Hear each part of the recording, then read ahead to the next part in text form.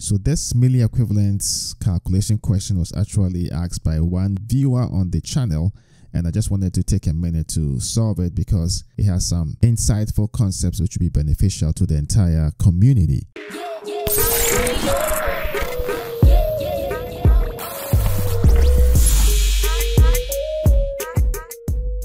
Hello, this is Dr. Dankwa, and if this is your first time here and you like to learn pharmaceutical calculations, tips, tricks and strategies, then start by subscribing and clicking the bell so you don't miss anything. So let's get right to it. Now the question says calculate the milliequivalents per liter concentration of sodium ion, calcium ion and chloride ion in a fluid having 0.25 molar NaCl and 0.075 molar calcium chloride. So first of all, it's important to understand that all of these ions are actually coming from the salt. So the sodium cation is going to come from the sodium chloride salt. The calcium cation is going to come from the calcium chloride salt. And you're going to get chloride ions from both the sodium chloride and the calcium chloride. So the strategy will be to find the milliequivalents per liter of the chloride ions from the sodium chloride and the calcium chloride, and then go ahead and add those two values together to determine the milliequivalents per liter for the chloride ions. Now, the first thing we want to do is start off with the milliequivalence equation, and the equation we're referring to is mEq, which is milliequivalence is actually equal to the millimole times the valence. So that's the original equation.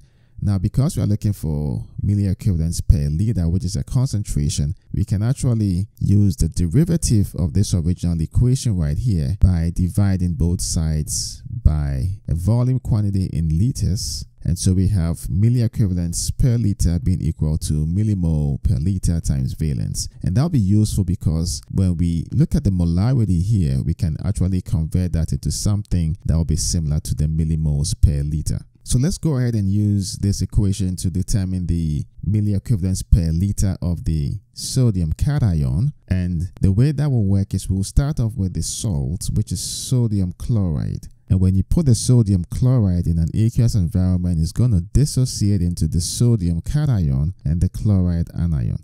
It's important here really to understand the stoichiometry that is going on. When you take 1 mole of sodium chloride, it's going to give you 1 mole of the sodium cation and 1 mole of the chloride anion. Now that's important because based on the stoichiometry, once we've determined the millimoles of sodium chloride, it's going to be the same millimoles for the sodium cation because of the 1-to-1 stoichiometric ratio. Now when we take the 0.25 molar solution of sodium chloride, what that implies is that you have 0.25 moles per liter. And notice in the equation we need millimoles per liter, so we can actually convert the moles to millimoles, and then 1 mole is actually 1,000 millimoles. So we do end up with 250 millimole per liter. Now that's the concentration of the sodium chloride, but like we said, the ratio, the stoichiometric ratio between the sodium chloride and the sodium cation is 1-to-1. And so that would imply that the concentration of sodium cation is also going to be 250 millimolar. Now the next thing that we need is the valence of the sodium cation. So the valence is 1 because the valence is the absolute of the charge on the species, and the charge is +1, so absolute of +1 is 1. So we can go ahead and determine the milliequivalents per liter of the sodium, and that will be equal to 250 times 1, and that gives us 250 milliequivalents per liter. We can repeat a similar thing for the chloride ion. And once again, the stoichiometry ratio between the sodium chloride, which is 1, and the chloride ion is also 1. So the ratio is 1-to-1 actually. And so we can still make use of the 250 millimolar concentration here. So that would imply that for the chloride ion, you have also 250 millimoles per liter, and your valence is also going to be 1 because it's the absolute of the charge on the ion. So absolute of -1 is going to be 1. So here the mEq per liter is going to be 250 times 1, and that is also equal to 250 milliequivalents per liter. Now we can go ahead and do a similar process for the calcium chloride. So when you have calcium chloride and you put that in an aqueous environment, it's also going to dissociate into a calcium cation and 2 chloride anions. Alright, so here what it means is that 1 mole of calcium chloride gives 1 mole of calcium cation and 2 moles of the chloride ion. Now from the question we have 0.075 molar calcium chloride, which implies that you have 0.075 moles per liter. We can convert this to millimole per liter, and the reason we are doing that once again is that in the equation we have millimoles per liter, so that makes our computation fairly straightforward. So 1 mole here is going to give 1,000 millimoles, and the moles can cancel out and we end up with 75 millimole per liter. So here for the calcium cation, the valence is actually going to be 2, and that's because your valence is the absolute of the charge, right? So absolute of positive 2 is 2. And so we can go ahead and use the milliequivalence equation that we found here to determine the milliequivalence per liter. So milliequivalence per liter is going to be equal to the millimoles per liter, and because it's 1 to 1, we are going to have 75, and the valence is 2, so that gives us 150 milliequivalents per liter.